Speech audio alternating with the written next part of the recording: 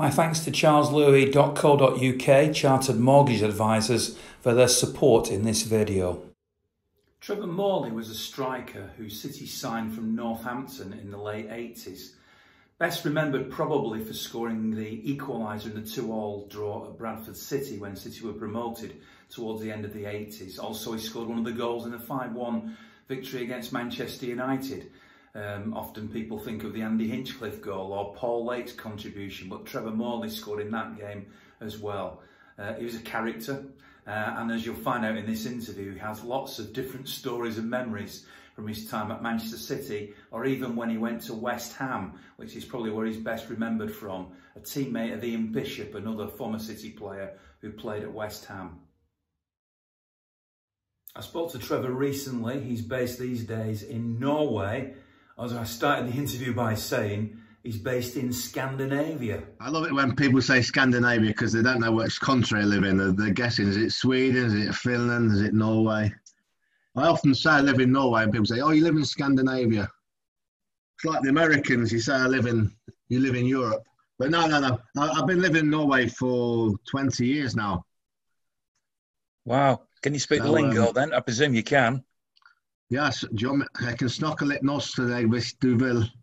Jeg snakker norsk. I speak Norwegian, but I don't like to. I like to speak English. I really, I got remarried 20 years ago and Norwegian girl, so I got stuck here. How's it been up there? I mean, obviously we've seen about Sweden's lockdown being a lot looser than it is in Britain. Are you back working again? Are you able to get out there on the training pitch, that sort of thing? I'll just get you again. That was Sweden, not Norway. I know. I'm comparing Sweden and Norway. Are they the same? No, Sweden was had quite an open idea about the corona thing, but Norway's we've been really lucky. I think it's been really good and a little bit lucky. If you think that Norway's actually about 3.5 times bigger than England.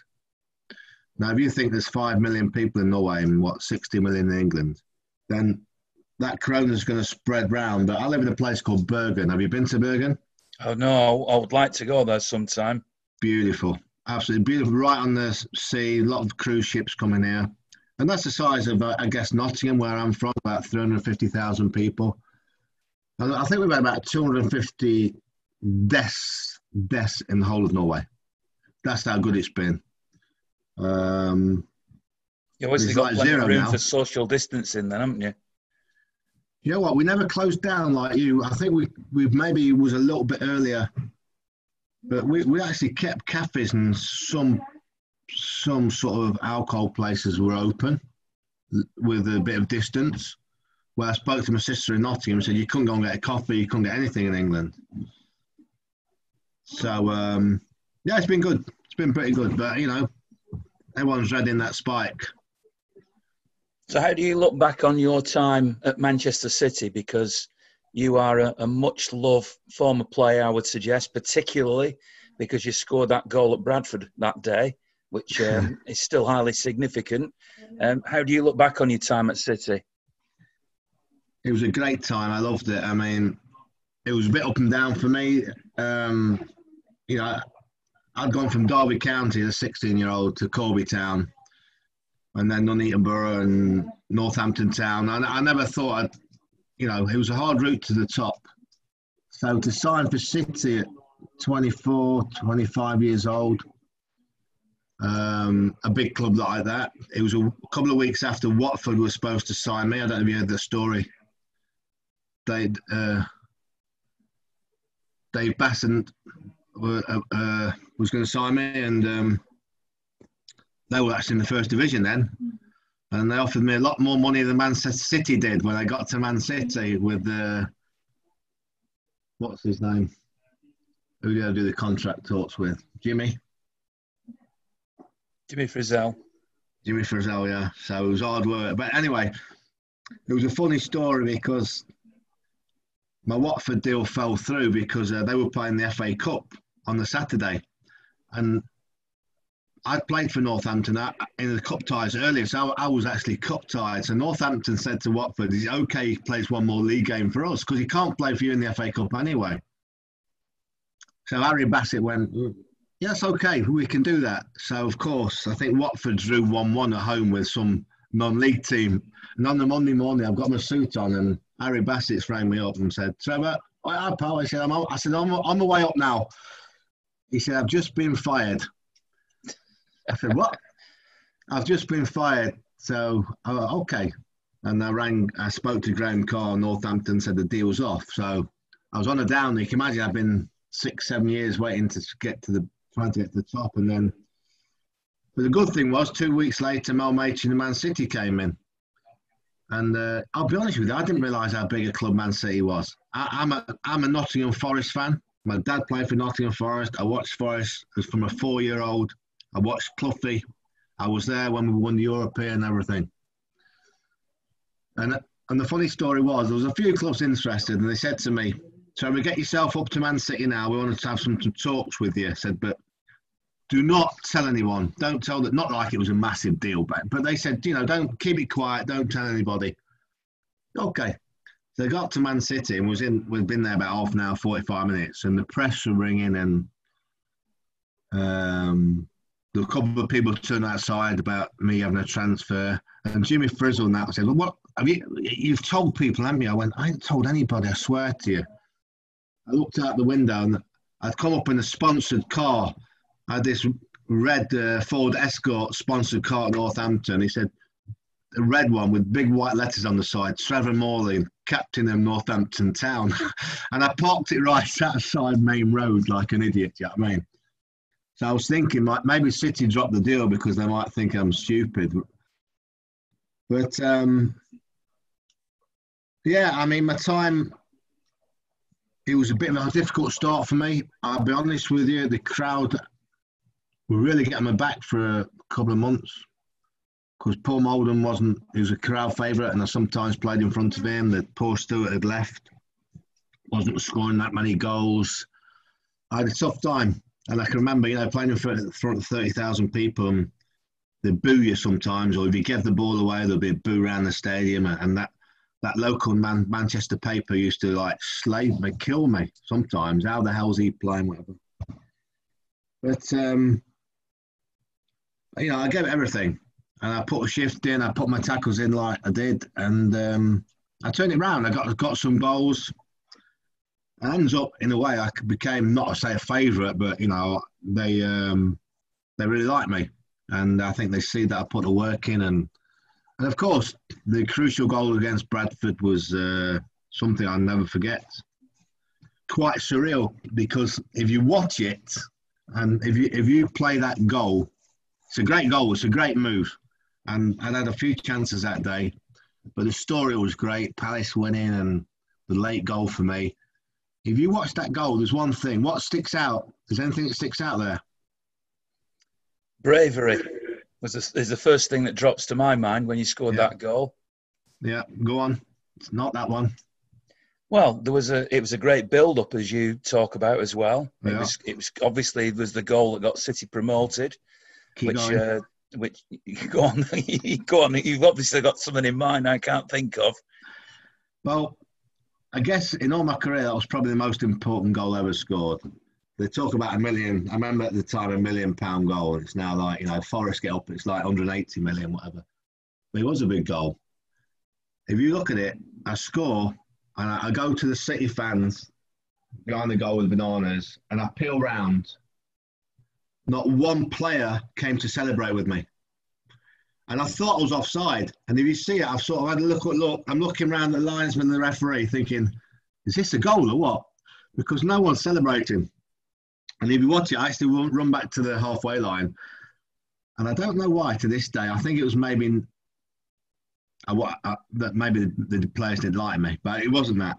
Maybe it was just nerves or whatever. But, we knew we got one goal. We still had to hang on. But the funny thing was, it was the most important goal in my career, and not one of my teammates came to celebrate. You think we'd have nowadays you'd pile up in the corner. So, but of course that was a great memory. And then to play in the top division, of course, the the Liverpool game. You know, for me, 25-year-old from non-league, I've actually gone 6, 5, 4, 3, 2, 1. First game to play against Liverpool, which was, as we know, the last team before this one to win the Premier. Oh well, they won the First Division as it was then. And I don't know if you heard this story. It's a true story.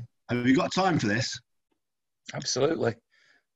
So we're playing Man City, and we're playing Liverpool, of course, and we've got a very young side. And I'm actually about the third oldest player in the team at 25. And I've got no experience, so you can imagine now. And we were messing around before the game, like shaking all Rush, Barnes, Beardsley, whatever. Anyway, 10 minutes before half time, I've got some new Umbro boots. First time I've been sponsored in my life. And the sole of a boot stopped coming off. It's flapping. So shout out to the bench, Mel Machin and John Dean, of course. My boot, the sole's come off a boot. 6 minutes to half time. And when we get the free kick, if you look at the highlights of this, when we get the free kick, when we score the equaliser, I'm actually putting on a new boot. They throw on a boot for me. Now, they throw me on the wrong boot. They throw on the boot to Andy Hinchcliffe. So it's about 8 minutes before half time, and I'm shouting to Don Dean, it's the wrong fucking boot. And he's put your foot in it. So I was like size 9. It's a size 7. Andy Hinchcliffe had like women's feet. So I can't, you know, I've wedged my toes in. So play for a few minutes. I can't feel my leg. My leg, there's no blood going through my leg. I can't feel my foot. I'm shouting to the bench. They're going 2 minutes, a minute, you know. And you can see that. And Bish sent me the actual picture of it. Right on half time, I've nutmegged Alan Hansen. And I'm through one-on-one with Grobbelaar. Now, the problem is, I can't feel my leg. And I know I'm going to mess up. Not only am I through one-on-one in front against Grobbelaar, so it's my first game ever at Anfield against Liverpool. I'm one-on-one. I've not made Alan Hansen in front of the cop, and the referee blows for half-time. I ran to the ref. I remember saying, and he went, Trevor, I think I did you a favour, son. And it's a true story. You can Google that. I was actually, and we could have maybe won that game. I was a bit of an angle, but it was not very often the referees blew for half time.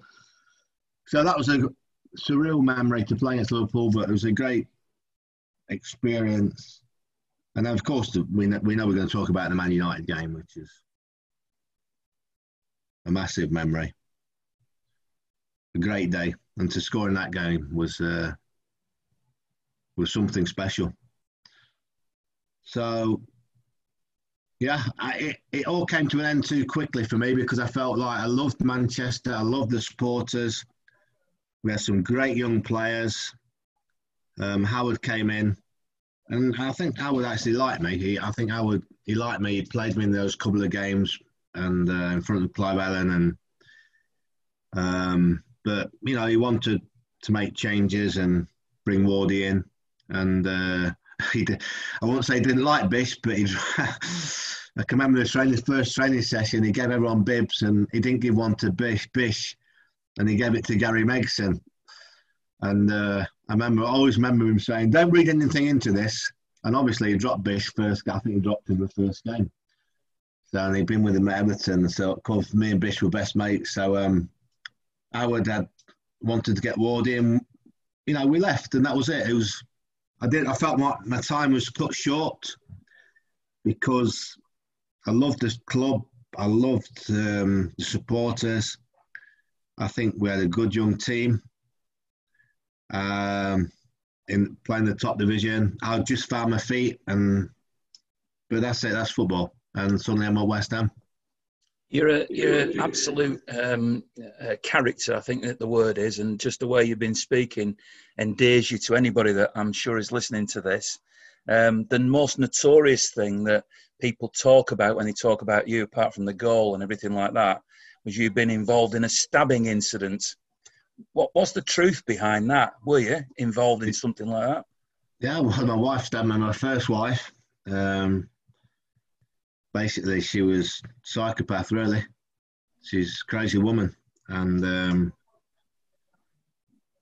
the story, of course, Bish is involved with this. Me and Bish Doesn't surprise me. Got into a bit of trouble. I won't tell the exact story, but anyway, ends up that I had a fight with her. Not a fight, but she started attacking me, and I used to keep a knife in my drawer at the side of my bed. And she threw the drawer, she threw this cabinet at me, and the knife fell out, and then she go to stab me, and it's not easy to stop someone stabbing you, funny enough, because I actually stopped the first couple. One, it went in my arm, the first one, and then it went through into my side. And I mean, I'd been drinking. The funny thing, it didn't hurt, but the blood started spraying out, and I thought maybe I'm going to die here. And I ran to my neighbour. It was like 2:30 in the morning, just outside London. He was from Croatia, a great guy, and he was laughing. I was just got my shorts on. He went, "Trevor, what's up?" I went, "I've been stabbed," and the blood was coming out. And then I collapsed. I didn't remember anything else. So, yeah, it's a true story. I lost 4.5 pints of blood, very close to dying.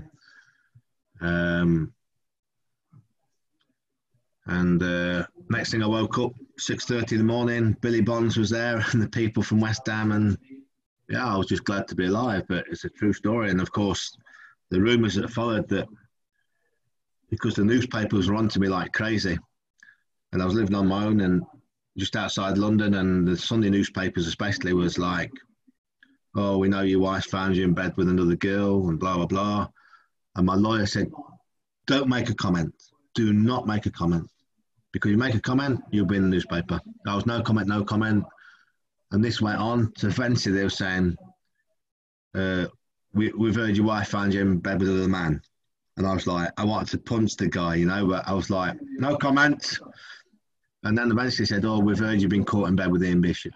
And where that story comes from, I don't know.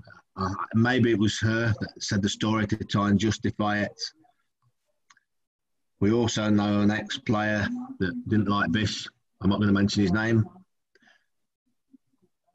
Played for a few big clubs, may have started the rumour. But the amazing thing was, it never went in the newspaper. By word of mouth, in 2 days, when this story, when people started talking, it went from London to Nottingham. My sister rang me and said, I said, "They're saying you was in bed with Ian Bishop."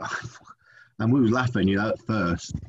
And we thought it was funny until, we walked in the pub and we was nearly fighting with people. And then we started playing again and we got the gay songs.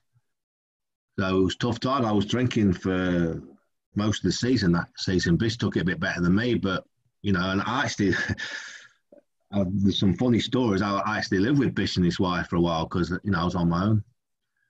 And there was one, I think it was a Saturday morning, and his wife went down to make a cup of tea and said, "I'll bring the papers up." And I got in bed with Bish, sat there reading the newspapers, and the fucking window cleaner, I can't swear, sorry. The window cleaner suddenly appeared at the window, looked through the window and seen me and Bish in a double bed, lying, reading the Sunday papers, which was funny, really. So we're cool with it now. We laugh about it, and it was tough for a time because, played at Old Trafford when they were singing songs about us for 20 minutes.